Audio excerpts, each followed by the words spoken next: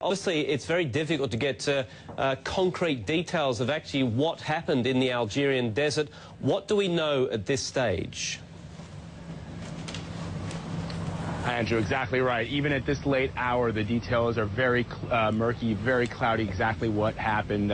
What Algerian state media and the communications director for Algeria has said is that they launched an attack to free the hostages at this gas plant in eastern Algeria. They say that some 600 hostages were freed during the attack. They say the reason they decided to press forward with this is because the militants, the jihadists that had taken over the plant and had abducted these hostages were planning on taking them out of the country and using them as bargaining chips. Now, there are a lot of unconfirmed rumors about how many hostages may have been killed or how many militants may have been killed, but what we do know is that there are some that have died in the operation on both sides.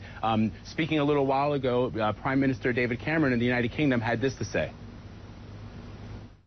There were a number of British citizens taken hostage. We know of one who very sadly died, and we know that this is a very difficult situation as Algerian forces have attacked the compound, and it is a fluid situation. It is ongoing. It is very uncertain. So I don't want to say any more than that now, but I think we should be prepared for the possibility of further bad news, very difficult news, in this extremely difficult situation.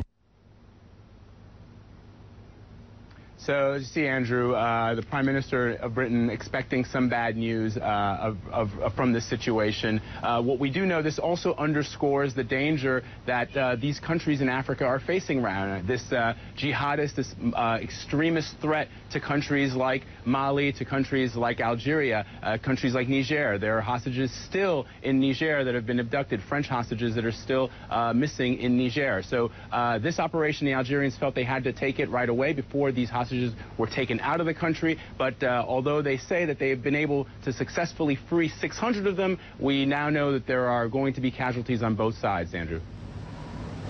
Do we know exactly how many foreign nationals and from which countries were being held, Vlad? Well, you know, for most of the day, most of the countries kept it fairly close to the vest. We do know that there were Americans. We've heard reports that there are anywhere from 7 to 8 Americans that were part of the that were taken hostage. We know there were British citizens. We know there were Japanese citizens, and one Irish citizen, as you played earlier, who was freed. We also know that one Kenyan, 2 Britons were also freed earlier today. But you know, as far as exact numbers, even the French were really sort of holding it close to the vest, although there was also one French citizen that was released earlier today, Andrew. But still very, very unclear as to, you know, even the number of hostages taken. Sorry, go ahead. Yeah, no, you're right. It's still very, very unclear. What do we know about the actual hostage takers themselves, about how well organized they were, who they're affiliated with?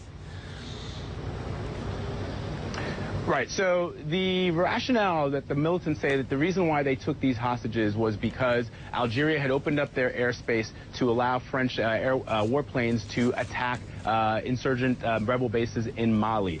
They say that they were going to strike back at the heart of France. They are also angry at France for undertaking military intervention. Now, the man who's rumored to be behind this, Mokhtar Belmokhtar, is a man who has a long history of terrorist activity. This is a man who started fighting with the Mujahideen back in Afghanistan in the 80s against the Soviets. He then took part in the Algerian Civil War. Very shady figure. They call him the Marlboro Man, Mr. Marlboro, because he's a known smuggler.